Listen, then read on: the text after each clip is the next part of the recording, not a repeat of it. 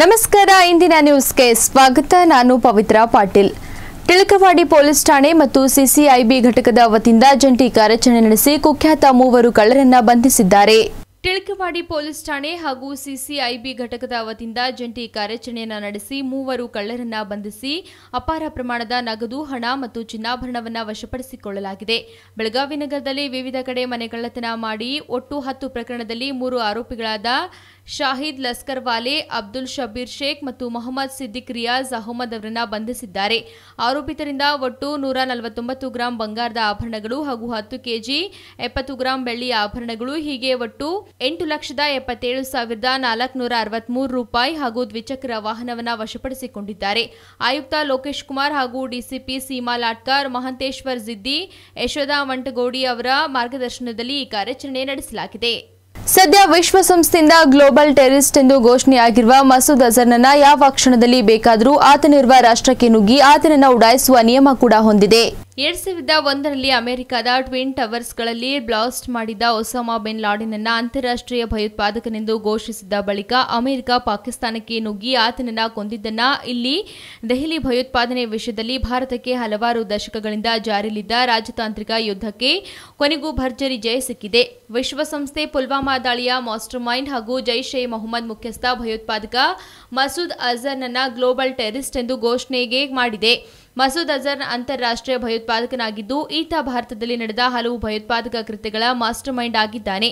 ಈತ 2001ರಲ್ಲಿ ಭಾರತದ ಸಂಸತ್ತಿನ ಮೇಲೆ ದಾಳಿ, 2016 ಹಾಗೂ 2018ರಲ್ಲಿ ಪಂಜಾಬಿನ ಪಠಾಣ್ಕೋಟ್ ಏರ್ ಬೇಸ್ ಮೇಲೆ ದಾಳಿ, ಕಾಶ್ಮೀರದ ಉರಿ ಸೆಕ್ಟರ್ನಲ್ಲಿ ದಾಳಿ ಹಾಗೂ ಇತ್ತೀಚೆಗಷ್ಟೇ ಕಾಶ್ಮೀರದ ಪುಲ್ವಾಮಾ ದಾಳಿಯಲ್ಲಿ 50 ಸೈನಿಕರನ್ನ ಕೊಂದ ಕುಖ್ಯಾತಿ ಹೊಂದಿದ್ದಾನೆ. ಪುಲ್ವಾಮಾ ದಾಳಿಯ ಬಳಿಕ ಭಾರತವು ದೊಡ್ಡ ಮಟ್ಟದಲ್ಲಿ ರಾಜತಾಂತ್ರಿಕ ಯುದ್ಧವನ್ನ ಮಸೂದ್ ಅಜರ್ ವಿರುದ್ಧ ನಡೆಸಿತ್ತು. ಭಾರತಕ್ಕೆ ಫ್ರಾನ್ಸ್, ಅಮೆರಿಕ, ಬ್ರಿಟನ್, ರಷ್ಯಾ ಸಮೇತ ಹಲವು ರಾಷ್ಟ್ರಗಳು ತನ್ನ ಬೆಂಬಲ ಸೂಚಿಸಿದ್ದವು.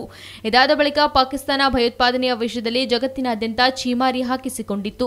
ಪ್ರತಿ ಬಾರಿಯೂ ಮಸೂದ್ ಅಜರ್ನನ್ನ ಗ್ಲೋಬಲ್ ಟೆರರಿಸ್ಟ್ ಪಟ್ಟಿಗೆ ಸೇರಿಸಬೇಕೆಂದಾಗಲೂ ಅಡ್ಡಗಲು ಹಾಕುತ್ತಾ ಬಂದಿದ್ದ ಚೀನಾ ಪ್ರತಿ ಬಾರಿಯೂ ಪಾಕಿಸ್ತಾನದ ಪರ ನಿಂತಿತ್ತು. ಆದರೆ ಕಳೆದ ವಾರ ಚೀನಾ ಕೂಡ ಮಸೂದ್ ಅಜರ್ನ ವಿರುದ್ಧ ಭಾರತದ ಜೊತೆಗೆ ಕೈಜೋಡಿಸುವ ಸೂಚನೆ ನೀಡಿತ್ತು.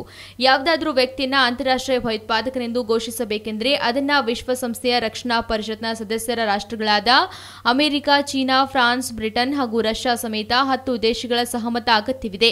ವಿಶ್ವಸಂಸ್ಥೆಯಿಂದ ಅಂತಾರಾಷ್ಟ್ರೀಯ ಭಯೋತ್ಪಾದಕನೆಂದು ಘೋಷಣೆಯಾದ ವ್ಯಕ್ತಿಯ ಆಸ್ತಿ ವಿಶ್ವದ ಅದ್ಯಾವ ರಾಷ್ಟ್ರದಲ್ಲಿದ್ದರೂ ಅದನ್ನು ಮೊದಲು ಜಪ್ತಿ ಮಾಡಲಾಗುತ್ತದೆ. ಇದರ ಜೊತೆಗೆ ಅಂತಾರಾಷ್ಟ್ರೀಯ ಭಯೋತ್ಪಾದಕ ಹಣೆಪಟ್ಟಿಯ ವ್ಯಕ್ತಿಗೂ ಯಾವುದೇ ಮೂಲದಿಂದಲೂ ಆರ್ಥಿಕ ಸಹಾಯ ಸಿಗುತ್ತಿದ್ದನ್ನು ಬ್ಯಾನ್ ಮಾಡಲಾಗುವುದು. ಅಷ್ಟೇ ಅಲ್ಲದೆ ಇಂತಹ ವ್ಯಕ್ತಿ ಬೇರೆ ಯಾವ ರಾಷ್ಟ್ರಗಳಿಗೆ ಹೋಗುವುದಕ್ಕೂ ನಿಬಂಧನೆಯನ್ನ ಹೇರಲಾಗುತ್ತದೆ. ಆತ ಬೇರೆ ಯಾವ ರಾಷ್ಟ್ರಗಳಿಗೆ ತೆರಳಿದ್ದರೂ ಆತನನ್ನು ಬಂಧಿಸುವ ಕಾನೂನು ಆಯಾ ರಾಷ್ಟ್ರಗಳು ಹೊಂದಿರುತ್ತವೆ. ವಿಶ್ವಸಂಸ್ಥೆಯ ಅಂತಾರಾಷ್ಟ್ರೀಯ ಭಯೋತ್ಪಾದಕನಿಂದ ಘೋಷಣೆಯಾಗಿರುವ ವ್ಯಕ್ತಿಗೆ ವಿಶ್ವದ ಯಾವ ರಾಷ್ಟ್ರಗಳು ಶಸ್ತ್ರಾಸ್ತ್ರ ನೀಡುವಂತಿಲ್ಲ ಹಾಗೂ ಈ ಕುರಿತು ಪ್ರತಿಬಂಧಿಸುವ ಕಾನೂನನ್ನು ಪಾಲಿಸಬೇಕು. ಆತ ಖರೀದಿಸುವ ಶಸ್ತ್ರಾಸ್ತ್ರಗಳ ಪೂರೈಕೆ ಬಂದ್ ಮಾಡಲಾಗುವುದು.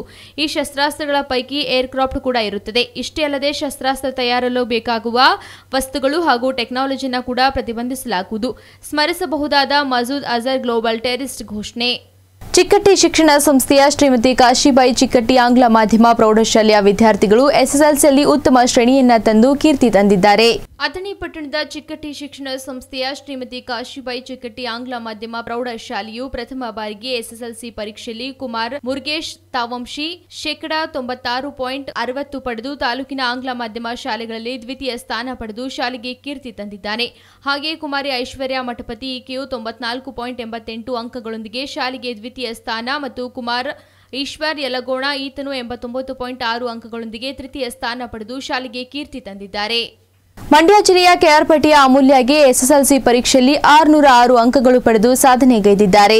ಕೃಷ್ಣರಾಜಪೇಟೆ ಪಟ್ಟಣದ ಉದ್ಯಮಿ, ನೇಕಾರ, ತೊಗಟವೀರ ಜನಾಂಗದ ಮುಖಂಡ ಕೆಎಸ್ ರಾಮಲಿಂಗ ಅವರ ಪುತ್ರಿ ಕೆಆರ್ ಅಮೂಲ್ಯ ಅವರು ಇತ್ತೀಚೆಗೆ ನಡೆದಿದ್ದ ಎಸ್ಎಸ್ಎಲ್ಸಿ ಪರೀಕ್ಷೆಯಲ್ಲಿ 625 ಅಂಕಗಳಿಗೆ 606 ಅಂಕಗಳನ್ನು ಪಡೆದುಕೊಂಡು ಅತ್ಯುನ್ನತ ಶ್ರೇಣಿಯಲ್ಲಿ ಉತ್ತೀರ್ಣರಾಗಿ ಸರ್ವಶ್ರೇಷ್ಠ ಸಾಧನೆ ಮಾಡಿದ್ದಾರೆ. ಪ್ರತಿಭಾವಂತ ವಿದ್ಯಾರ್ಥಿನಿ ಅಮೂಲ್ಯ ಅವರ ಸಾಧನೆಯನ್ನು ಶಾಸಕ ಡಾ ನಾರಾಯಣಗೌಡ, ಮಾಜಿ ಶಾಸಕ ಕೆಬಿ ಚಂದ್ರಶೇಖರ್, ಮಾಜಿ ಸ್ಪೀಕರ್ ಕೃಷ್ಣ, ಪುರಸಭೆ ಮಾಜಿ ಅಧ್ಯಕ್ಷ ಕೆಸಿ ವಾಸು, ಕೆಎಚ್ ರಾಮಕೃಷ್ಣ, ನೇಕಾರ ತೊಗಟವೀರ ಯುವ ವೇದಿಕೆಯ ಜಿಲ್ಲಾಧ್ಯಕ್ಷ ಹಂಸ ರಮೇಶ್, ಉದ್ಯಮಿ ಎಚ್ಎಂ ಚಂದ್ರಶೇಖರ್, ಸಮಾಜ ಸೇವಕರಾದ G Somashekar, KG Rajashekhar, SJ Kumaraswamy, ಡಾ ಕೆಆರ್ ನೀಲಕಂಠ ಅಭಿನಂದಿಸಿದ್ದಾರೆ. ಬೆಳಗಾವಿ ಜಿಲ್ಲೆಯ ಅಥಣಿ ತಾಲೂಕಿನ ಶಾಂತಿಸಾಗರ ಹೋಟೆಲ್ ಪಕ್ಕದಲ್ಲಿ ಇರುವ ರಸ್ತೆಯಲ್ಲಿ 12 ಗಂಟೆಯಾದರೂ ವಿದ್ಯುತ್ ಕಂಬದ ಲೈಟು ಇನ್ನೂ ಉರಿತಾ ಇದೆ. ಹೋಟೆಲ್ ಪಕ್ಕದಲ್ಲಿ ಇರುವ ರಸ್ತೆಯಲ್ಲಿ 12 ಗಂಟೆಯಾದರೂ ವಿದ್ಯುತ್ ಕಂಬದ ಲೈಟ್ ಚಾಲು ಇರುತ್ತದೆ. ರಾತ್ರಿ ವೇಳೆ ಆದರೆ ಕೆಲವೊಂದು ಜಾಗದಲ್ಲಿ ಲೈಟ್ ವ್ಯವಸ್ಥೆ ಇರುವುದಿಲ್ಲ. ಕೆಲವೊಂದು ಕಡೆ ಲೈಟ್ ಅವ್ಯವಸ್ಥೆ ಇದ್ದರೂ ಕೂಡ ಲೈಟ್ ಚಾಲು ಇರುವುದಿಲ್ಲ. ರಾತ್ರಿ ವೇಳೆ ಶಾಂತಿಸಾಗರ ಹೋಟೆಲ್ ಪಕ್ಕದ ರಸ್ತೆಯಲ್ಲಿ 12 ಗಂಟೆಯಾದರೂ ಲೈಟ್ ಚಾಲು ಇದೆ. ಸಂಬಂಧಪಟ್ಟ ಅಧಿಕಾರಿಗಳು ಯಾವ ಕ್ರಮ ಕೈಗೊಳ್ಳುತ್ತಿಲ್ಲ. ದೃಶ್ಯಾವಳಿಯಲ್ಲಿ ಕೂಡ ನೀವು ನೋಡಬಹುದು. ಫೋಟೋ ಮತ್ತು ವಿಡಿಯೋ ಮೂಲಕ ಇದು ಕಂಬದ ದೀಪ ಹಾಳಾದ್ರೆ ತಡವಾಗಿ ಬಂದು ವಿದ್ಯುತ್ ಬಲ್ಬ್ ಅನ್ನು ಹಾಕಲಾಗುತ್ತದೆ. ಆದರೆ ಇಲ್ಲಿ ಶಾಂತಿಸಾಗರ್ ಹೋಟೆಲ್ ಪಕ್ಕದ ರಸ್ತೆಯಲ್ಲಿ ವಿದ್ಯುತ್ ದೀಪ ಹಾಗೂ ಸಂಬಂಧಪಟ್ಟ ಅಧಿಕಾರಿಗಳು ತಲೆಕೆಡಿಸಿಕೊಳ್ಳುತ್ತಿಲ್ಲ. ಮಾನ್ಯ ಶಾಸಕರ ಮನೆ ಕೂಡ ಮುಂದೆ ಚಾಲು ಇರುವ ವಿದ್ಯುತ್ ಕಂಬಕ್ಕೆ ದೀಪ ಇದು ಯಾರಿಗೆ ಕಣ್ಣಿಗೆ ಬೀಳುತ್ತಿಲ್ಲ. ಈ ಸಂಬಂಧಪಟ್ಟವರು ಯಾರು ಈ ಕ್ರಮ ತೆಗೆದುಕೊಳ್ಳುತ್ತಾರೋ ಕಾದು ನೋಡಬೇಕಾಗುತ್ತದೆ.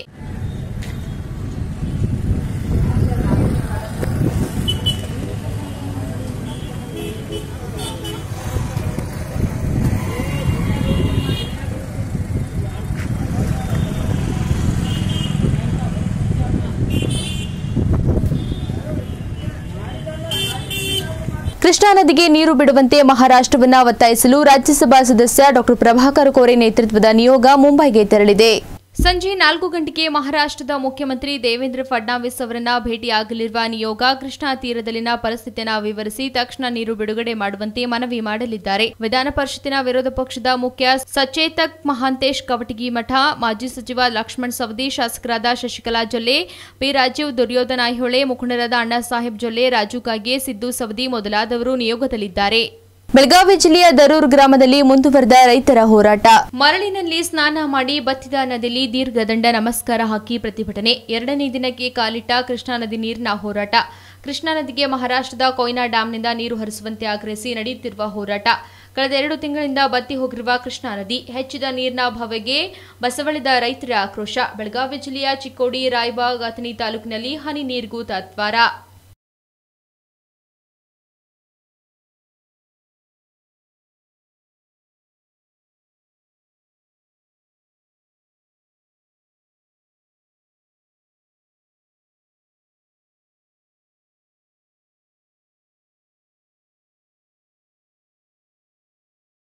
ಬೆಳಗಾವಿ ಜಿಲ್ಲೆಯ ಅಥಣಿ ಪಟ್ಟಣದ ವಾರ್ಡ್ ನಂಬರ್ 27ರಲ್ಲಿ ಸಾರ್ವಜನಿಕರಿಗೆ ಶ್ರೀ ರವಿ ಬಡಕಂಬಿ ಅವರು ತಮ್ಮ ಸ್ವಂತ ದುಡ್ಡಿನಲ್ಲಿ ಟ್ಯಾಂಕರ್ ಮೂಲಕ ನೀರಿನ ವ್ಯವಸ್ಥೆ ಮಾಡಿದರು. ಬೆಳಗಾವಿ ಜಿಲ್ಲೆಯ ಅಥಣಿ ಪಟ್ಟಣದ ವಾರ್ಡ್ ನಂಬರ್ 27ರಲ್ಲಿ ಸಾರ್ವಜನಿಕರಿಗೆ ಶ್ರೀ ರವಿ ಬಡಕಂಬಿ ಅವರು ತಮ್ಮ ಸ್ವಂತ ದುಡ್ಡಿನಲ್ಲಿ ಟ್ಯಾಂಕರ್ ಮೂಲಕ ನೀರಿನ ವ್ಯವಸ್ಥೆ ಮಾಡಿದರು. ಕೃಷ್ಣಾ ನದಿಗೆ ನೀರು ಬಿಡುವಂತೆ ಮಹಾರಾಷ್ಟ್ರ ಮುಖ್ಯಮಂತ್ರಿ ಫಡ್ನವೀಸ್ ಅವರಿಗೆ ಮನವಿ ಸಲ್ಲಿಸಿದರು. ಕೃಷ್ಣಾ ನದಿ ತೀರದ ಜನರು ನೀರಿಲ್ಲದೆ ಕಳೆದ 1 ತಿಂಗಳಿಂದ ನೀರಿಗಾಗಿ ಪರದಾಡುತ್ತಿದ್ದು, ರೈತರು ತಮ್ಮ ಕೆಲಸ ಕಾರ್ಯಗಳನ್ನು ಬಿಟ್ಟು ನೀರಿಗಾಗಿ ಪರದಾಡಬೇಕಾಗಿದೆ. ಈ ಕಷ್ಟಗಳನ್ನು ಬಗೆಹರಿಸಿ ಕೃಷ್ಣಾ ನದಿಗೆ ನೀರು ಹರಿಸುವಂತೆ ಒತ್ತಾಯಿಸಿ ರಾಜ್ಯಸಭಾ ಸದಸ್ಯರಾದ ಡಾ ಪ್ರಭಾಕರ್ ಕೋರೆ ಅವರ ನೇತೃತ್ವದಲ್ಲಿ ಮಹಾರಾಷ್ಟ್ರದ ಮುಖ್ಯಮಂತ್ರಿ ಫಡ್ನವೀಸ್ ಅವರಿಗೆ ಮನವಿ ಸಲ್ಲಿಸಲಾಗಿದೆ. ಆದಷ್ಟು ಬೇಗ ನೀರು ಬಿಡುವಂತೆ ಮಹಾರಾಷ್ಟ್ರದ ಮುಖ್ಯಮಂತ್ರಿಗಳಿಗೆ ಒತ್ತಾಯಿಸಿ ಸದ್ಯ ಉತ್ತರ ಕರ್ನಾಟಕ ಭಾಗದ ರೈತರು ನೀರಿಲ್ಲದೆ ಕಳೆದ 1 ತಿಂಗಳಿಂದ ತೊಂದರೆ ಅನುಭವಿಸುತ್ತಿದ್ದಾರೆ. ಆದಷ್ಟು ಬೇಗನೆ ಕೃಷ್ಣಾ ನದಿಗೆ ನೀರು ಬಿಡಬೇಕೆಂದು ಒತ್ತಾಯ ಮಾಡಿದ್ದಾರೆ. ಈ ಸಂದರ್ಭದಲ್ಲಿ ಬಾಗಲಕೋಟೆ ಸಂಸದ ಪಿಸಿ ಗದ್ದಿಗೌಡರ್, ವಿಧಾನ ಪರಿಷತ್ತಿನ ಸದಸ್ಯರಾದ ಮಹಾಂತೇಶ್ ಕವಟಗಿಮಠ, ಶಾಸಕರಾದ ಪಿ ರಾಜೀವ್, ಶಶಿಕಲಾ ಜೊಲ್ಲೆ ಸೇರಿದಂತೆ ಮುಂತಾದವರು ಹಾಜರಿದ್ದರು. ಬೆಳಗಾವಿ ಜಿಲ್ಲೆಯ ಅಥಣಿ ತಾಲೂಕು ಶೇಡ್ಬಾಳ ಪಟ್ಟಣ, ಕೋಕನಕೋಡಿ ಈ ಭಾಗದಲ್ಲಿ ರಸ್ತೆ ಮಧ್ಯೆ ವಿದ್ಯುತ್ ಕಂಬವಿದ್ದರೂ ರಸ್ತೆ ಕಾಮಗಾರಿ ನಡೆಸಿದ್ದಾರೆ. ಈ ಭಾಗದ ಜನಪ್ರತಿನಿಧಿಗಳು ಕಣ್ಣು ತೆರೆದು ನೋಡಲಿ, ಜನರಿಗೆ ಸರಿಯಾದ ರೀತಿಯಲ್ಲಿ ಹೋಗಲು ಅನುಕೂಲ ಮಾಡಿಕೊಡಬೇಕಾಗಿದೆ. ದಾರಿ ತಪ್ಪಿದ ಗುತ್ತಿಗೆದಾರ ರಸ್ತೆ ಮಧ್ಯೆ ವಿದ್ಯುತ್ ಕಂಬವಿದ್ದರೂ ಕಾಮಗಾರಿ ನಡೆಸಿ ಅಪಹಾಸ್ಯಕ್ಕೀಡಾಗಿದ್ದಾರೆ. ಗುತ್ತಿಗೆದಾರನೋರ್ವ ರಸ್ತೆ ಮಧ್ಯೆ ವಿದ್ಯುತ್ ಕಂಬ ಇದ್ರೂ ಲೆಕ್ಕಿಸದೆ ರಸ್ತೆ ನಿರ್ಮಾಣ ಮಾಡಿ ಮುಗಿಸಿ ಅಪಹಾಸ್ಯಕ್ಕೆ ಗುರಿಯಾಗಿದ್ದಾರೆ. ನೀವು ದಾರಿ ತಪ್ಪಿದ ಮಗ ಸಿನಿಮಾ ನೋಡಿರಬಹುದು, ಆ ಬಗ್ಗೆ ಕೇಳಿರಬಹುದು. ಆದರೆ ಇಲ್ಲೊಬ್ಬ ಗುತ್ತಿಗೆದಾರ ತನ್ನ ರಸ್ತೆ ಕಾಮಗಾರಿ ದಾರಿಯನ್ನೇ ತಪ್ಪಿ ಕಾಮಗಾರಿ ಮಾಡಿ ಮುಗಿಸಿದ್ದಾನೆ. ರಸ್ತೆ ಮಧ್ಯೆ ವಿದ್ಯುತ್ ಕಂಬವನ್ನ ಲೆಕ್ಕಿಸದೆ ಕಾಮಗಾರಿ ಮಾಡಿ ಮುಗಿಸಿದ ಗುತ್ತಿಗೆದಾರ ಬೆಳಗಾವಿ ಜಿಲ್ಲೆಯ ಕಾಗವಾಡ ತಾಲೂಕಿನ ಶೇಡ್ಬಾಳ ಪಟ್ಟಣ ಪಂಚಾಯಿತಿಗೆ ಒಳಪಡುವ ಕೋನಕನವಾಡಿ ಕಲ್ಲಾಳದವರೆಗೆ ರಸ್ತೆ ನಿರ್ಮಾಣ ಮಾಡಲಾಗಿದ್ದು, ರಸ್ತೆ ಮಧ್ಯದಲ್ಲಿ ವಿದ್ಯುತ್ ಕಂಬವನ್ನ ಲೆಕ್ಕಿಸದೆ ರಸ್ತೆ ಕಾಮಗಾರಿ ಮಾಡಿ ಮುಗಿಸಿದ್ದಾನೆ. ಈ ರಸ್ತೆ ಕಾಮಗಾರಿ ಅಪಹಾಸ್ಯಕ್ಕೀಡಾಗಿದ್ದು, ಗುತ್ತಿಗೆದಾರನಿಗೊಂದು ಸಲಾಂ ಎಂದು ಬರೆದ ಪೋಸ್ಟ್ ಈಗ ಎಲ್ಲೆಡೆ ಸಾಮಾಜಿಕ ಜಾಲತಾಣದಲ್ಲಿ ಹರಿದಾಡ್ತಿವೆ. ಈ ಸಂಬಂಧ ಅಧಿಕಾರಿಗಳಿಗೆ ತಿಳಿಸಿದರೆ ಅವರು ತಮಗೆ ಸಂಬಂಧವಿല്ലെಂದು ಉತ್ತರ ಕೊಡುತ್ತಿದ್ದಾರೆಂದು ಸ್ಥಳೀಯರು ಆಕ್ರೋಶ ವ್ಯಕ್ತಪಡಿಸಿದ್ದಾರೆ. ಅಲ್ಲದೆ ರಸ್ತೆ ಕಾಮಗಾರಿ ಕೂಡ ಕಳಪೆ ಮಟ್ಟದ್ದಾಗಿದ್ದು, ರಸ್ತೆ ಮಧ್ಯೆ ವಿದ್ಯುತ್ ಕಂಬ ಇರುವುದರಿಂದ ರಾತ್ರಿ ಅಪಘಾತವಾಗುವ ಸಂಭವ ಹೆಚ್ಚಿದೆ. ಹೊಸದಾಗಿ ದಾರಿಯಲ್ಲಿ ಬರುವ ಪ್ರಯಾಣಿಕರಿಗೆ ಅಪಘಾತ ಸಂಭವಿಸುವುದು ಖಚಿತ ಎಂದು ಸ್ಥಳೀಯರು ಆರೋಪಿಸುತ್ತಿದ್ದಾರೆ. ಇನ್ನಾದರೂ ಎಚ್ಚೆತ್ತು ರಸ್ತೆ ಮಧ್ಯೆ ಇರುವ ವಿದ್ಯುತ್ ಕಂಬವನ್ನು ತೆರವು ಮಾಡಿ, ಇಲ್ಲವೇ ವಿದ್ಯುತ್ ಕಂಬದಿಂದ ಬದಿಯಿಂದ ರಸ್ತೆ ಮಾಡಬೇಕೆಂದು ಗ್ರಾಮಸ್ಥರು ಆಗ್ರಹಿಸಿದ್ದಾರೆ.